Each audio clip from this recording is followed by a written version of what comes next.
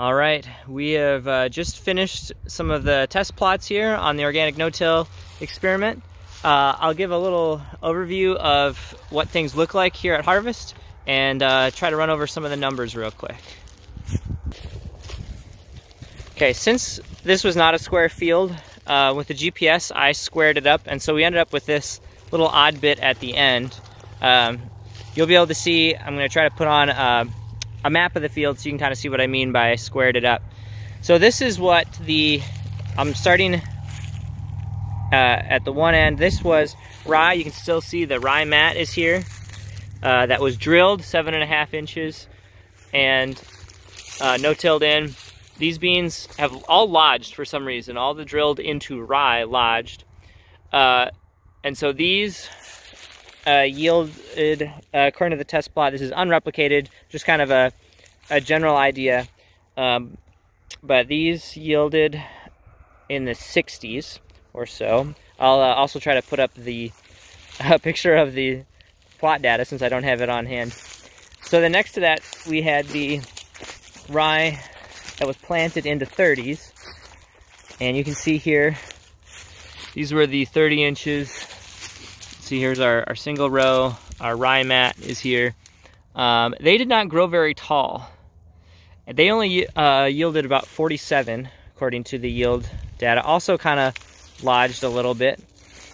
You can see the rye held back some of the weeds. I mean, we weed zapped it once. It really needed to be weed zapped a second time, but our weed zapper was having issues, and so it only got weed zapped once.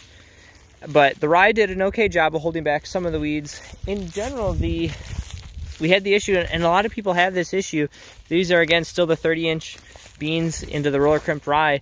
The foxtail comes through that rye even late in the season. And you can see we've got all this since we harvested the rye over top of the beans. You know, we've got tons of material that I'm running through the combine. The combine doesn't seem to mind. It's all very dry right now, but if we were to have a wet fall, I could see that would be really a big headache. So this is all the rye that we no-tilled into and then planted 7.5, and then 30s. The 30s were at 170,000. The drilled was planted at 220. We come here to the planted into 30s. This was also rye.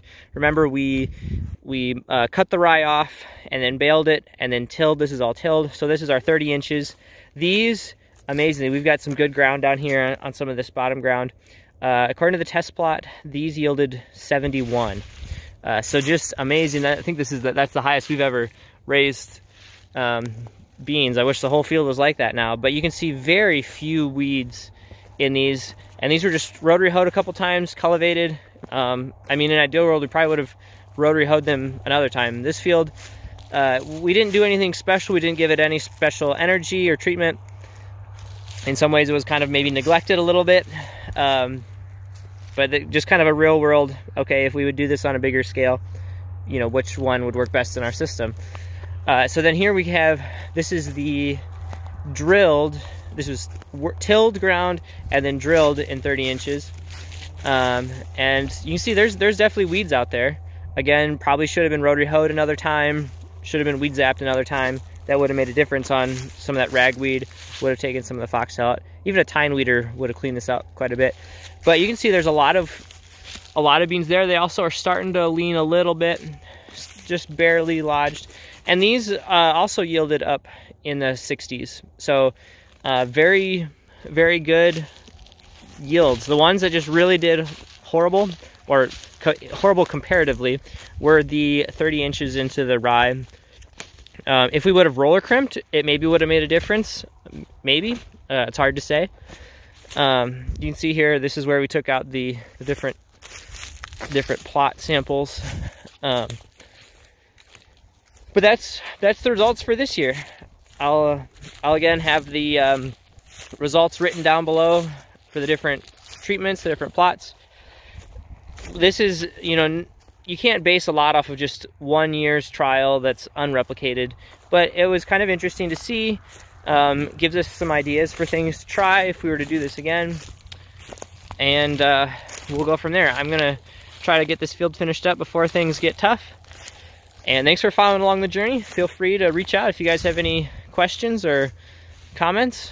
We'll look forward to sharing some more experiments that we might try in the future. Have a good night, y'all.